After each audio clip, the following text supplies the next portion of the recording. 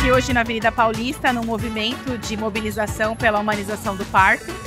É super importante que nós, como mulheres, como sociedade, a gente se mobilize para que esse nosso direito seja mantido e ampliado.